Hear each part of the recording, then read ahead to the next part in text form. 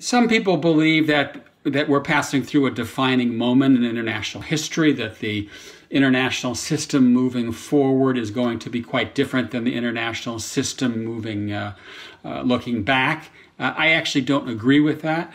I think that the world post-pandemic is not going to be all that different from the world pre-pandemic, that we are moving into what I would call a hybrid bipolar, multipolar international system.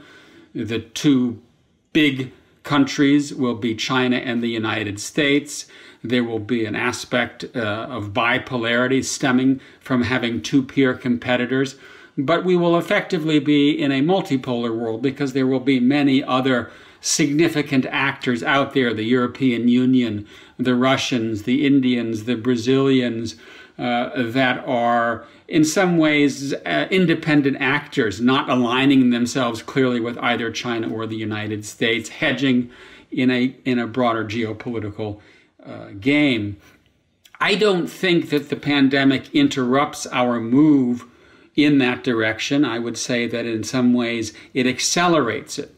And even though the underlying distribution of power, in my mind, is not going to change dramatically as a result of the pandemic, I do think that there is a kind of distancing of countries from the United States, a movement toward a more multipolar system as a function of the less than ideal American response, to put it nicely, to the crisis.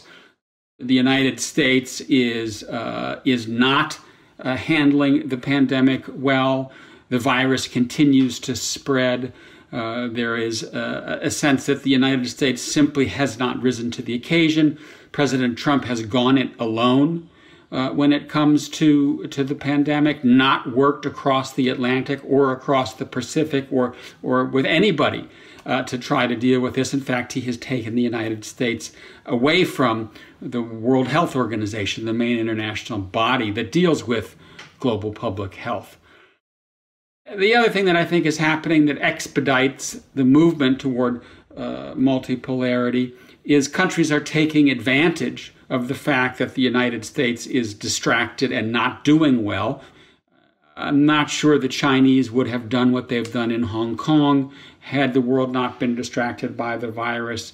The Russians are pushing out in the Middle East, in Africa, in Latin America. Turkey has inserted itself into Libya.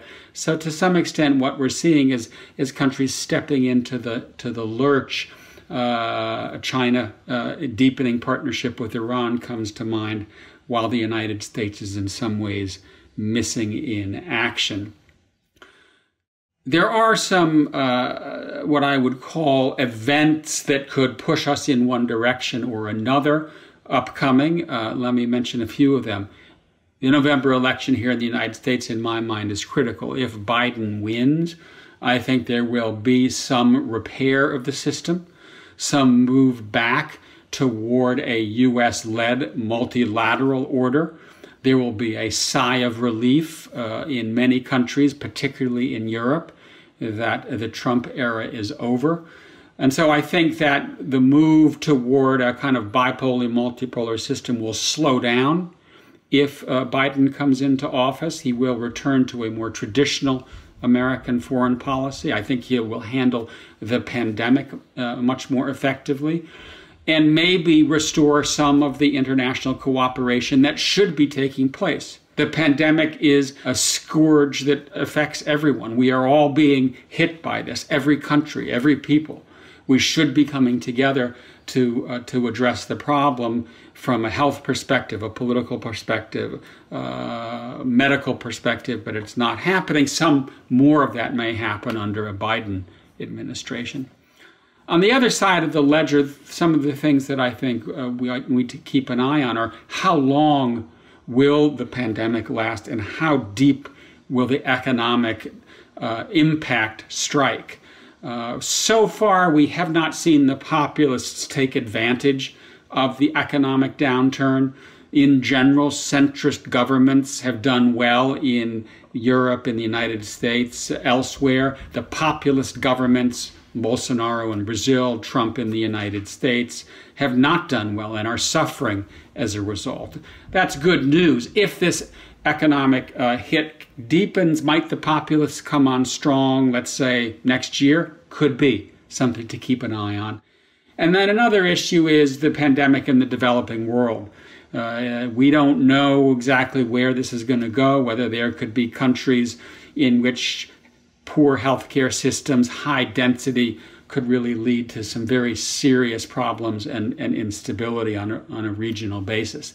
So those are two things to keep an eye on. Finally, some people have talked about the end of globalization, globalization 2.0. We're going to decouple because of the pandemic. I don't see it. I think the world is too interdependent.